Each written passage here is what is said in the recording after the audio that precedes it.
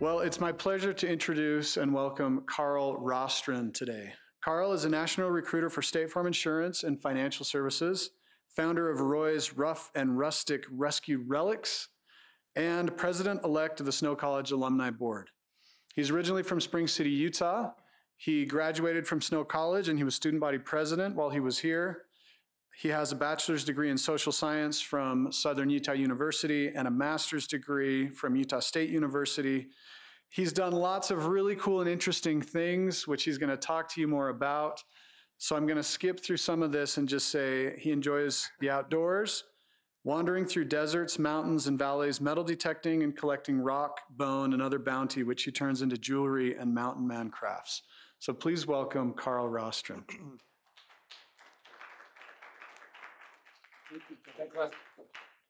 So, I gave him 14 pages of bio, and I figured by the time he was done reading that, I could just say amen and sit down and we call it good. But he opted out of that for some reason. I don't know.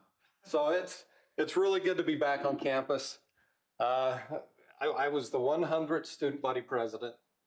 So you can do math and kind of figure out maybe how old I am when I was here. But it was a great experience for me. Growing up in the booming metropolis of Spring City, just up the road, coming to the big city of Ephraim was daunting and scary. But I survived it. And it prepared me a lot for the things that were to come. So things, I may have looked a little bit different back then. That's me in the middle, on the bottom sitting. But Snow College, like I said, it really prepared me for a lot of things. I never dreamed where my life would take me. I would end up going from Spring City to working with homeless people in Vegas overnight was something that was a little bit different. I don't know if any of you have been to Las Vegas, but the similarities between Ephraim and San Pete and Spring City and Las Vegas just aren't very plentiful. And so that's where I found myself. But Snow College did help me prepare a little bit. Now, while I was here, I was known for my strong academic prowess. I was known for my rigid sense of conformity, tenacious study habits, and I had very little fun while I was here. So that did help me prepare a little bit. But anyway, my path is a little bit different. I've sat in on a couple of these lectures. I've watched several online, and you've been very fortunate to hear from a lot of the best, the brightest, people with a lot of success in their lives, drive and ambition, who've been very successful in business endeavors. And so today, you get the opposite. I guess that's why they put me at the end, I guess. So I'm here to show you the example of what not to do, I guess. But I think it's a good place for me to be at the end, because what I want to do is review a lot of what entrepreneurship is, a lot of what founding a business, being an owner, and preparing for that is, because a lot of my life I spent in helping people get to that point. So I may not have been great myself at it, but I worked on a lot of federal projects, programs. I spent 12 years with the state of Utah. I worked in Nevada, and currently still am helping people prepare to open businesses. So with the state of Utah, well, let's go with, we'll back up, entrepreneurship first. So what is it? Now, there's a lot of different ways you can go into it. A lot of people go into opening their own business or entrepreneurship because they find something they really love and enjoy, and they want to make a living at it. And that's a great way to get into it. You've got passion already for something, you enjoy doing it. Going to work isn't a chore, it's something you enjoy doing every day. There's a niche out there that you can find. Somebody isn't doing it, or there's a way to make money doing a very specific or certain thing. You find a need that needs to be filled, and you can make money doing that. Of course, you can use an existing formula like that. Currently, I'm a recruiter for State Farm. I find people that want to become insurance agents and open their own insurance agency. So that's a formula that's already there. The same as with like franchising. You can find formulas that are already there and build in and jump in and build off of that. The trap I fell into is I found something I really loved and enjoyed, but when is it a hobby and when is it a business? You know, when are you able to devote full time to it? When are you able to take on the other aspects of business? You know, doing this is fun. I enjoy it. I made a little bit of money, but all the other stuff that goes with building and owning and growing a business, I didn't enjoy. And so we'll talk about that a little bit. And so, you know, that's kind of the catch-22. My particular set of skills. So I spent a lot of time working on federal programs and grants in helping people start businesses. Mostly in Sanpete County. Like I said, I spent 12 years. I worked for the Department of Workforce Services. I worked with vocational rehab. I worked at the prison systems. And I helped people think about, develop plans, come up with ideas, get funding through opening and marketing of new businesses. And so it was fun, it was enjoyable. State agencies, like I said, I currently work for private enterprise with State Farm, personal endeavors that I help. So a culmination of a lot of years. I hope to share just a few things with you today, just to give you some things to think about. So, working in Sanpete County, I actually covered the 6th county rural area. And so a lot of times when I was helping people develop and find business ideas, they had to be something that could work here. Now, a lot of that time was before the onset of all the computer age, internet and technology that we have. We were just starting to help people. You need to start thinking of things you can do here, but market to the world. That was a new concept. Tells you how old I am. My backpack, the stone tablets I carried in it was kind of rough, but that's what made me the strapping man I am today. But it was a new concept. And so what we were doing is helping people find something that they could do here in Sanpete that they could also sell and market and be successful at here in Sanpete. I helped insurance agents. It was interesting. We did equine massage. We opened a couple of those, regular massage therapy, bait and tackle shops. We opened a few of those. And so very much something that they thought would grow, flourish, that they could do and be successful here in Sanpete County. When I got to Vegas, no, that was a different story. You're not going to be massaging many horses on the strip. I don't know, some people probably do. We won't go into that part of it.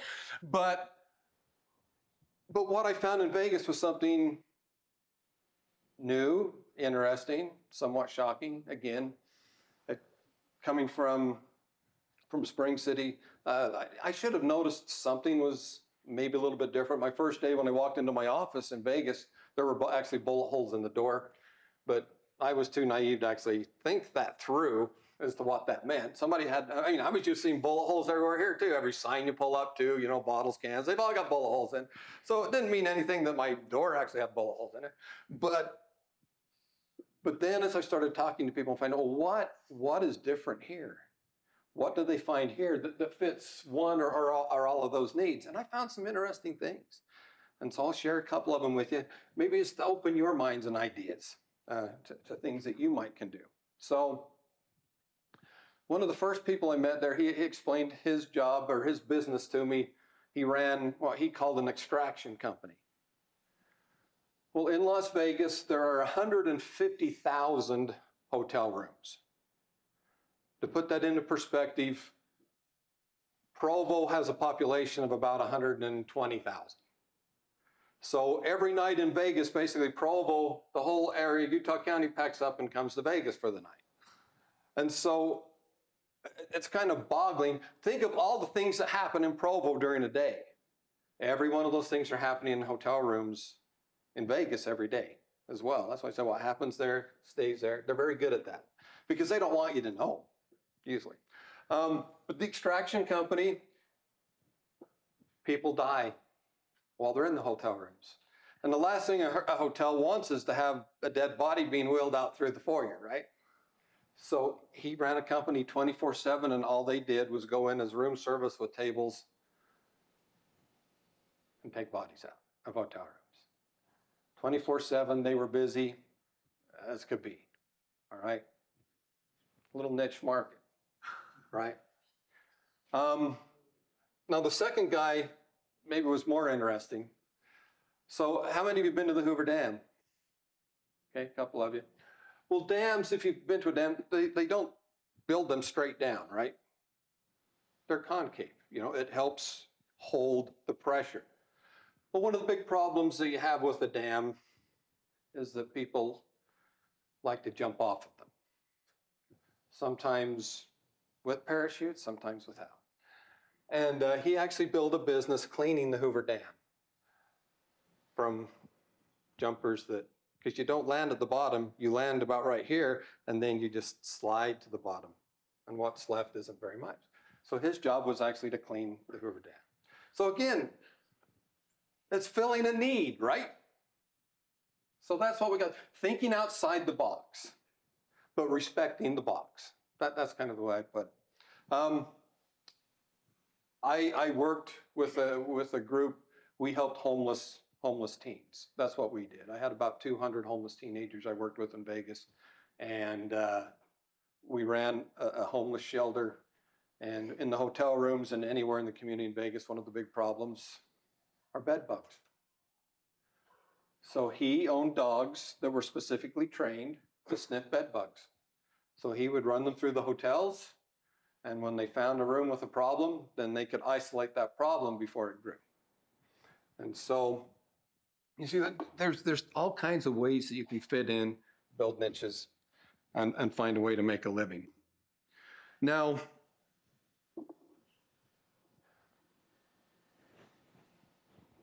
there I was this guy. I was pretty much every token white boy at any meeting I went to, and just as vanilla white as you can get. And that was fine. I then went to work for a company where I traveled a lot. I was working for a resort company, so I would go to Hawaii for 3 weeks, come home for a couple of days. I'd go to Sedona, then I'd go to Tahoe, then I'd hit California, go up the coast, and I was staying at all the best resorts and traveling and networking all the time. I was meeting people. I was out in the world. Everything in my life kind of revolved around being out and people and being gregarious and all of this stuff. And then 2020 happened and the world shut down. And I was in my room, I'm in my house, in my pajamas all day, all night. That was it. That was my life. And for me, that drove me crazy. I was way too ADHD to sit in a room, sit in my house 24/7 every day. And fortunately, I had just started, at that time, I had just transitioned from the resort company to State Farm. And State Farm sent me the computer and said, here's your office. So you can work from anywhere just as long as you work, basically. And so I was fortunate enough to still make a living, but personally, I was going nuts. I just absolutely going nuts. So I had bought a metal detector, and I would spend, when I was traveling all over, I'd have my metal detector out. And so in Hawaii, I'd be snorkeling with my metal detector. And in the mountains, I have my metal detector. And plus, I grew up hunting and fishing. And so I was always in the mountains doing something anyway. And I needed something to do. You know, I couldn't go out and see people. I wasn't traveling. And so I started dragging everything I found home with me. And the garage started to fill up.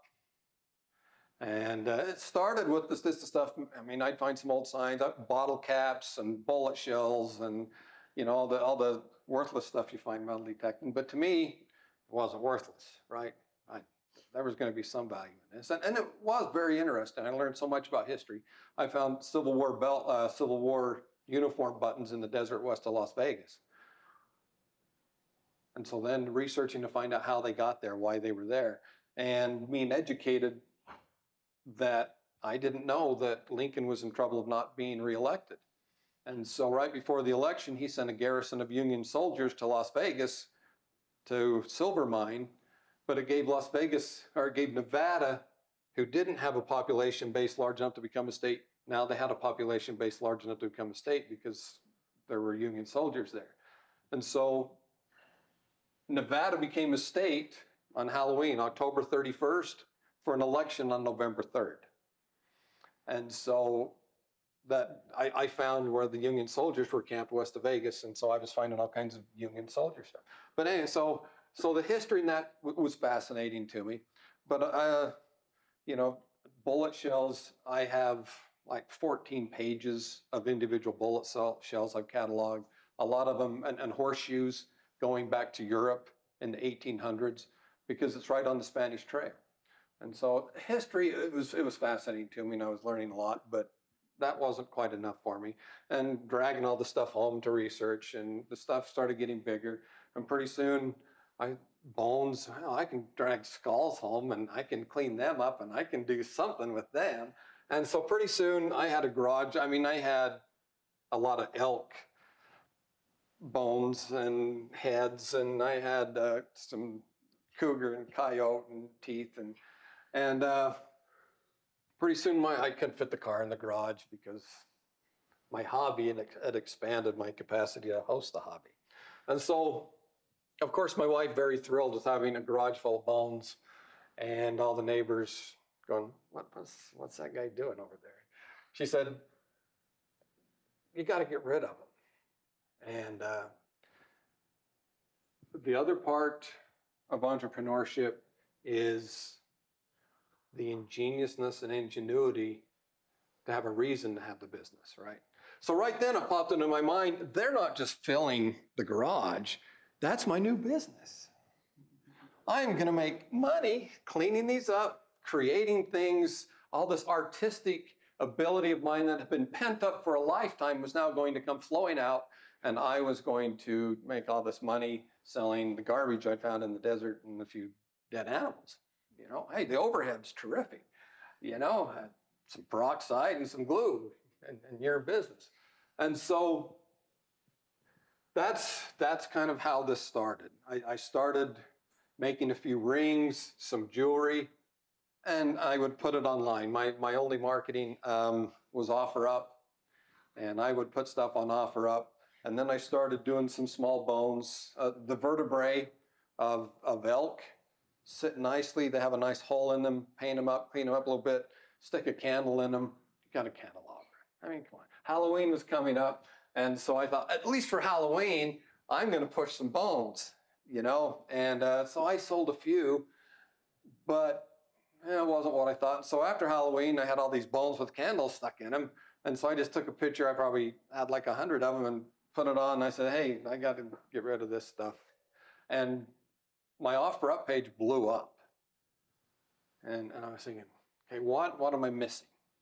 And they were the raw stuff. They weren't painted cute. They didn't have ghosts on them or anything. They were just raw bone, basically. And so I started selling, and I would meet people, you know, in the casino parking lot, and open up my trunk and pull out some bones. And it was, it's Vegas. Nobody notices anything that goes on.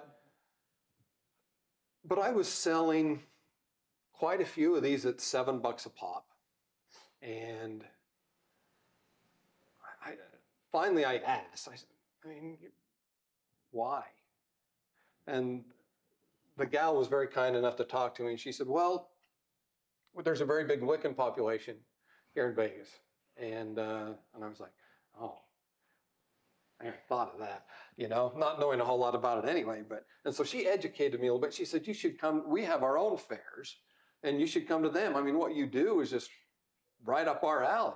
She said, the only problem, I mean, you can't stereotype what we look like, but seriously, you look like not what would do well at our market. And so then the wheels got turning, and I became the eccentric artist. Oh, one more. Oh, I got stuff. This is stuff. So I started making, business card holders. I did pretty well with those in the business community. Some rings that I'd make out of bullet shells. There's some of the necklaces that I do. The cross necklaces always sold real well for me. And there's a bad picture of some of my bone candles. And then I'd get a little fancy with them. But Then the eccentric artist came. And I went from selling $7 a whack to $300.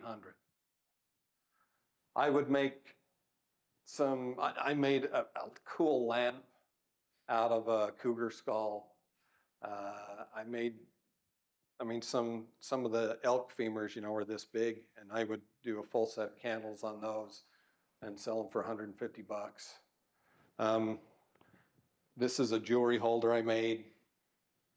And so I went to selling 300 bucks a pop. Anybody they came, I was doing pretty well. And there wasn't anybody else in Vegas doing it at the time. Well then, man, if I can sell 300 bucks a pop, what am I doing? I still had to work for State Farm because, insurance is a big thing, stability is a big thing. And really, it takes a lot of 300 bucks at a pop to make up for what I make at State Farm. It does. But as far as fun, I was having a lot of fun. It was fulfilling for me. And you dared meet somebody in a parking lot at midnight with your masks on, and you weren't afraid that the, masked police were going to come and arrest you for contact or something. And so during the pandemic, I was just kind of like this big black market bone smuggler in Vegas. There I was. And, I just kind of let my hair go and everything else go because I wasn't meeting people for work anymore. And so it didn't matter what I looked like. And so I wasn't worried about being the clean-cut business guy anymore. And if I got out of pajamas, I was lucky. I thought, hey, I'm doing good today. And so it worked. Just a change in my persona for this particular business worked wonders. And later on, when I would go to craft fairs and stuff, you'll see I changed even more because people, when they're buying handmade crafts and homemade crafts, things like this, and you look like somebody that would make it, your sales go through the roof. All right?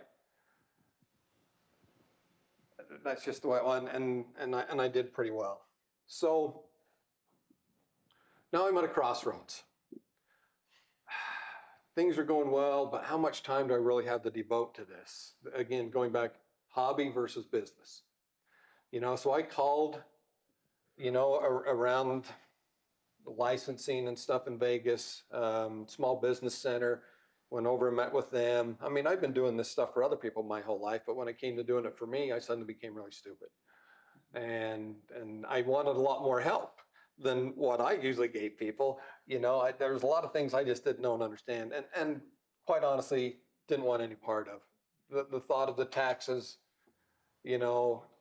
incorporation, all of that stuff was just something I didn't want any part of. And so I was, trying to get some help and figure it out. Do I really want to do this?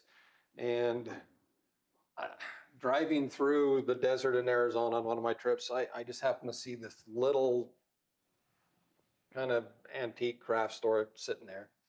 And I stopped and went in and I was talking to them and I said, well, I make, some rings, elk ivory with a badger claw, kind of a yin and yang kind of look. And I do all this stuff. And they were like, oh man, that'll sell really good here.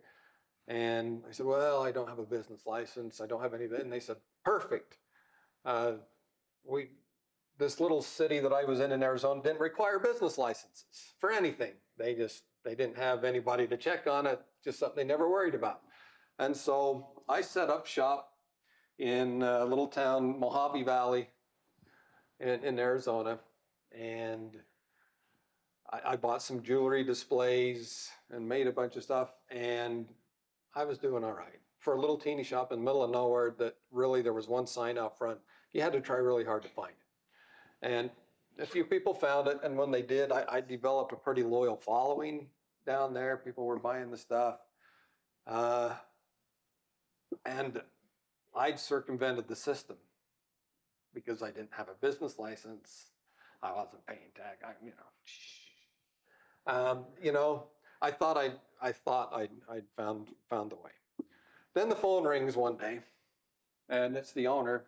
She goes, man, we're really sorry to tell you this, but somebody busted the front window out at the store last night, and the only things they took were your jewelry cabinets. They cleaned them out under the whole store, and it was a fairly large store. I mean, even the owners, they had a lot of silver jewelry in their cabinets, and but the only thing that they took, they wiped me out. And for a guy that when it's a hobby, and you don't think about something like insurance, and of course they didn't have insurance because they were a consignment shop, so they didn't insure. If they did have insurance, it was only on their stuff, you know, or just on damage to the store. And so as a small time hobby business, to lose $3,000 or $4,000 overnight, I mean, that was the end of that for me, you know. And so that was kind of the lesson learned there.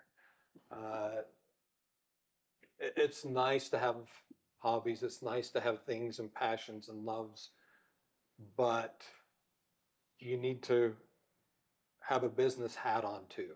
And even I've been teaching people that my whole life. For me,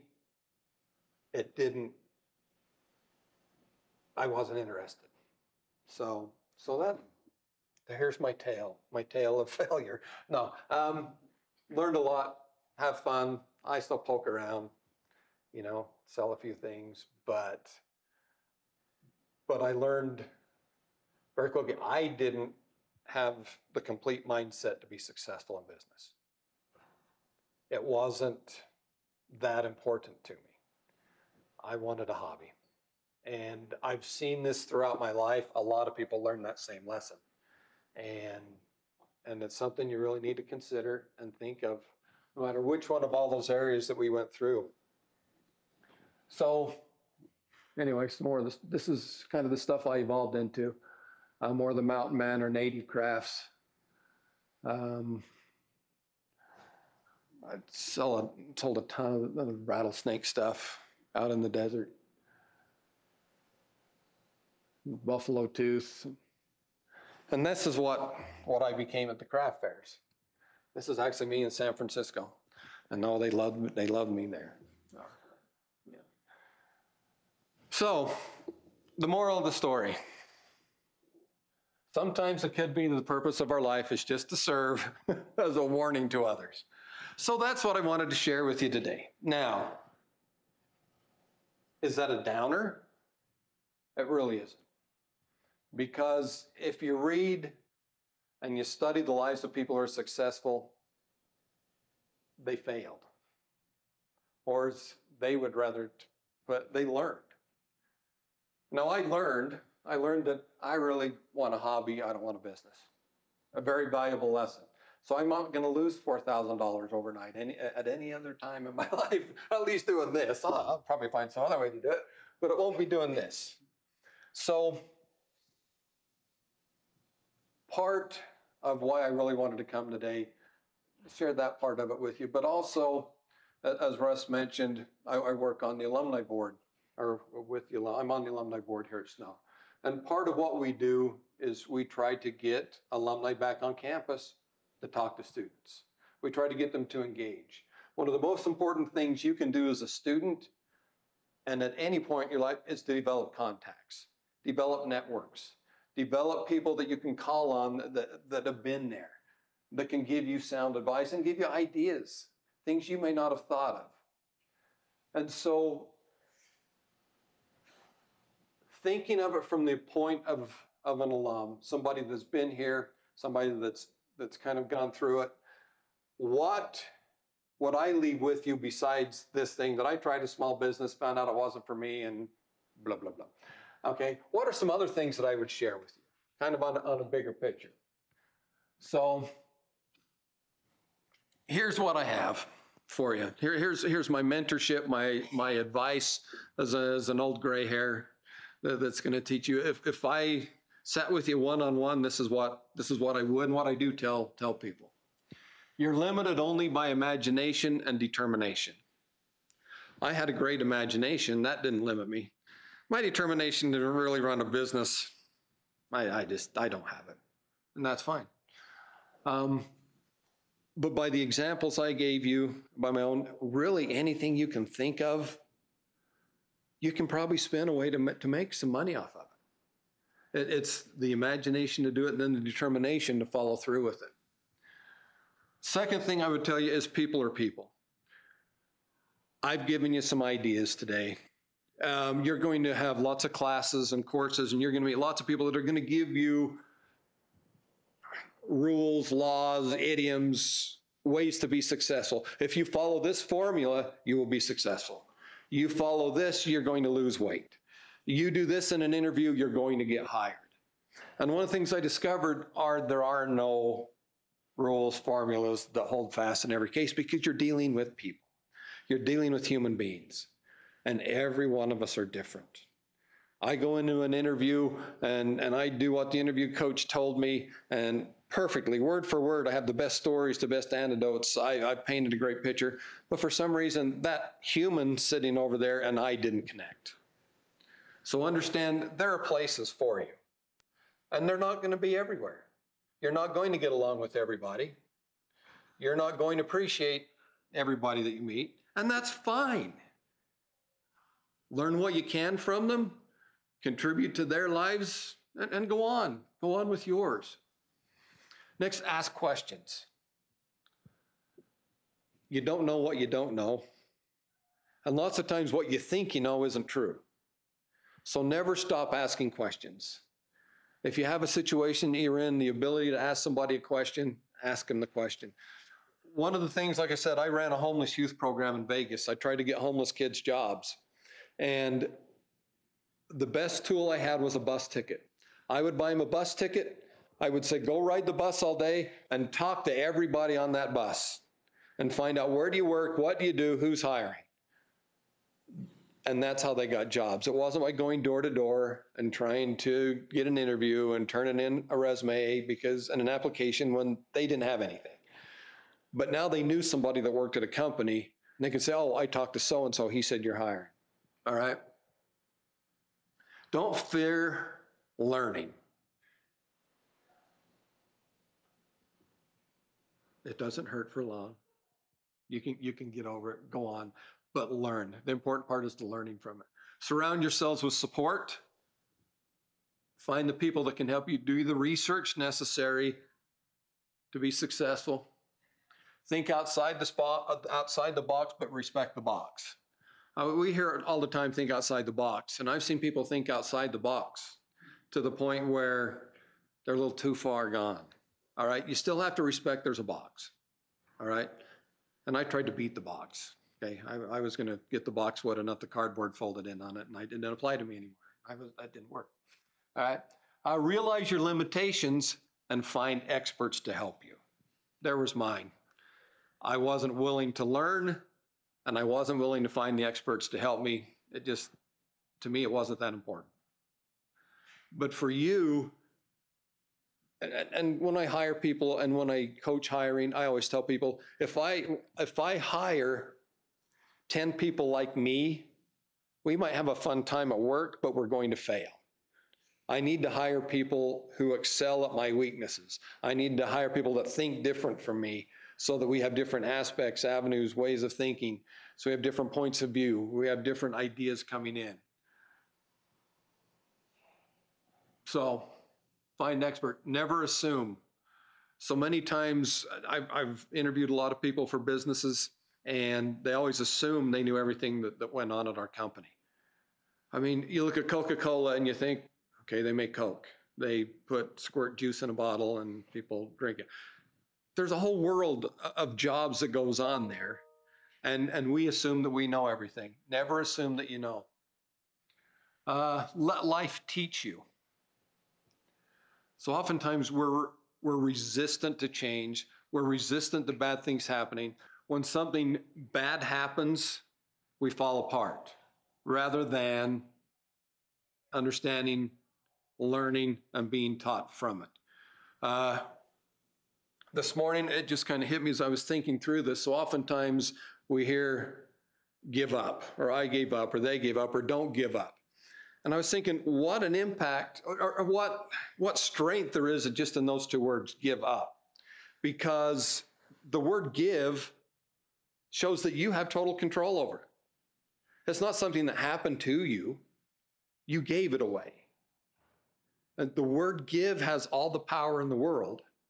So when next time you think of giving up at anything, think, I have total power over the word give. If I'm to give a gift or give a present, but also if I give this away, it's my choice. I'm doing it actively and willingly. So when you hear that, when you're having self-doubt or when things are cloudy for you, think, I still have the control over this to give it away. All right. Be adaptable. And last of all, enjoy the ride. The last place on earth I ever thought I would be living in is Las Vegas. And very quickly, my first week in Vegas, I ended up at the MGM Grand announcing title fight weigh-ins with Michael Buffer for a title fight that was happening that night at the MGM. Okay, I just drove out of Ephraim, heard a radio contest on the way down. Hey, come and be a buffer for a day. Now, if you know Michael Buffer and the Buffers, they've patented about everything you can patent when it comes to public address announcing for sports. The let's get ready to rumble, all that stuff. You're not even allowed to say it anymore. They own it. Okay, so they do all the UFC fights. They do all the heavyweight boxing fights. And so there I am at the MGM with Michael Buffer announcing a title fight that night. Okay, I'm a kid from Spring City. All right. I already mentioned the travel. How many of you have been to Caesars, to the Forum shops? Okay, I mean, they're huge. They have animatronic shows. They have, Zeus and things fighting. I spent several nights in there all alone. The place totally empty, and it's a whole different perspective working security. And how many have heard the Electric Daisy Carnival?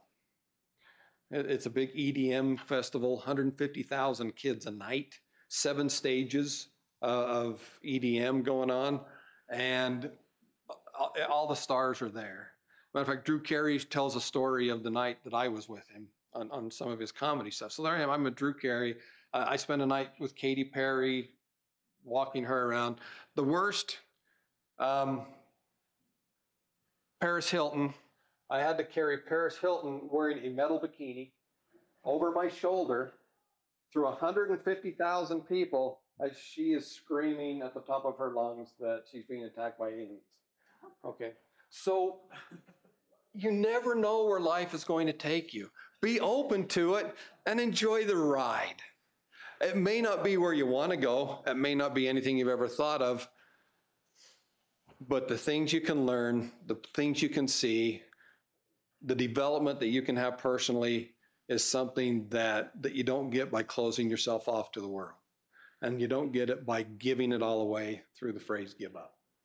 So thank you for having me today. I wish you the best of luck. And if you need mentorship and that, contact, the alumni board here, and we'll try and hook you up. Anyway, thank you.